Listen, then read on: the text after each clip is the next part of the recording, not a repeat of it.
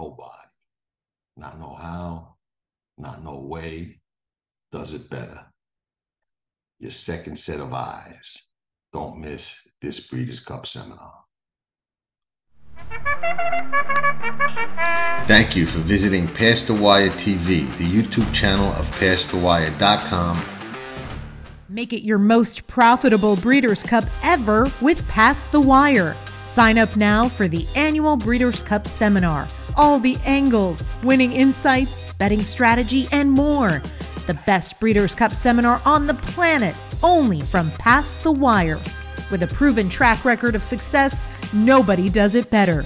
Reserve your spot today at PastTheWire.com. It is here, the big day, the day almost all of us in horse racing wait for, Breeders' Cup Saturday. It looks like we're going to see some really, really impressive races on Saturday. It starts with the filly and mare sprint. One of my stronger opinions on the card is Goodnight Olive to start things off. I think she gets a perfect trip.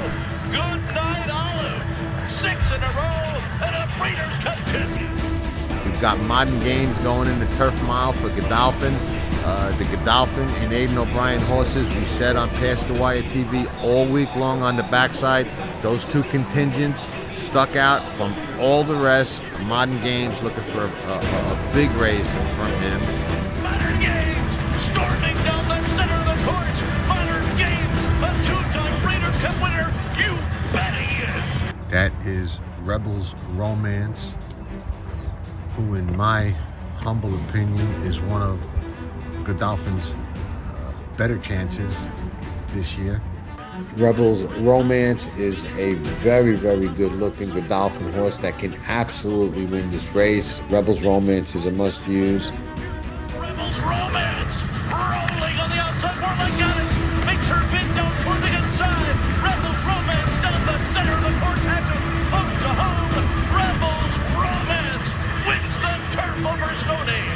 We got Flightline that they're putting in the best ever category. There's no question that the race he ran in the Pacific Classic is one of the best races we've seen any racehorse run ever. It is Flightline.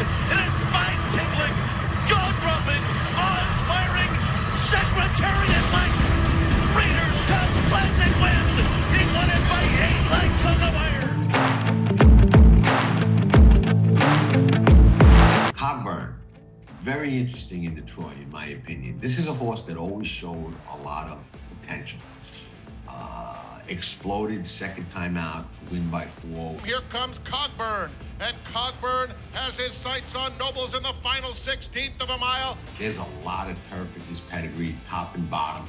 It will be Cogburn on the outside, getting to the front. The other thing that I like about Cogburn a lot is when I look at his Stargraph numbers. He's got some fast races. He's got a 1. And Cogburn under Ricardo Santana Jr. wins the Troy. I love in these 3-year-old races. Again, those of you that watch the show and have been reading, you know my columns and a lot of my handicapper things over the years know I like up and comers. I like betting horses to do things that you know maybe we can anticipate that some others can't, and that's how you sometimes beat a lot of favorites. I like program trading. And program trading, resilient coming back on the inside. Program trading would not be denied. White Barrio is very interesting to me for a couple of reasons. We heard from Blake, we know what the bond thinks, okay? Second time Rick Dutrow. This time gets the jump from the catbird seat and turn it for home. White Barrio was going to be in the race, if not on the lead, in the race, and the one they got to go get. They're at the top of the stretch in the Whitney, and White Barrio is the leader narrowly over Giant Game. We've had Irad breezing him a bunch at Belmont before he came up here. I know Irad really likes him. You know, we think that he should improve off of his last race. And, you know, if he gets a clean trip, we're expecting him to run big. Look at White Barrio and Irad Ortiz Jr. in a runaway. White Barrio wins by almost 6 lengths.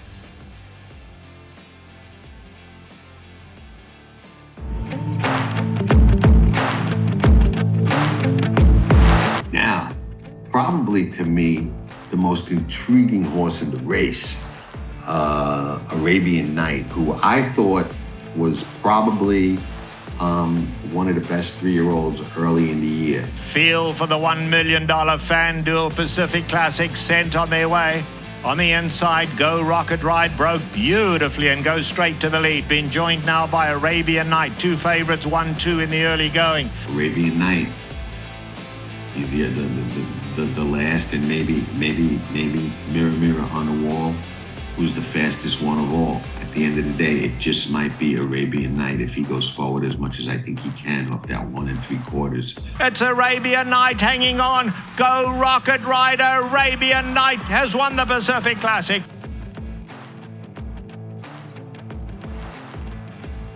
I land on the bottom horse, Bright Future, for Todd Pletcher. As the field turns for home, Bright Future is up to take the lead. 1 for 1 at Saratoga. You all know how much I like that, and we all know that all meet long, the horses that went over the track, the horses that like the track. Bright Future digging in. Protsy's trying to get him. Bright Future or Protsy. Bright Future, Protsy. Here's the line. Photo finish. Bright Future.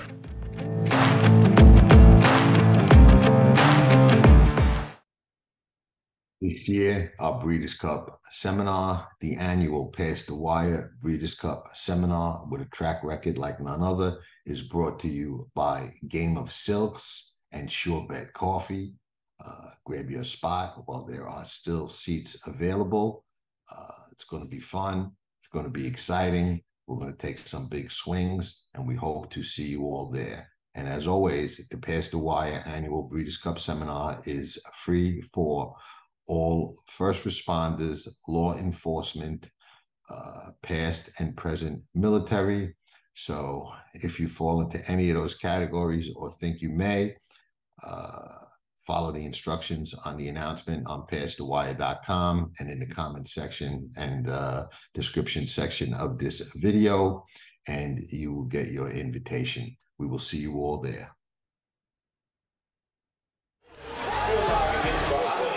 Nobody does it better.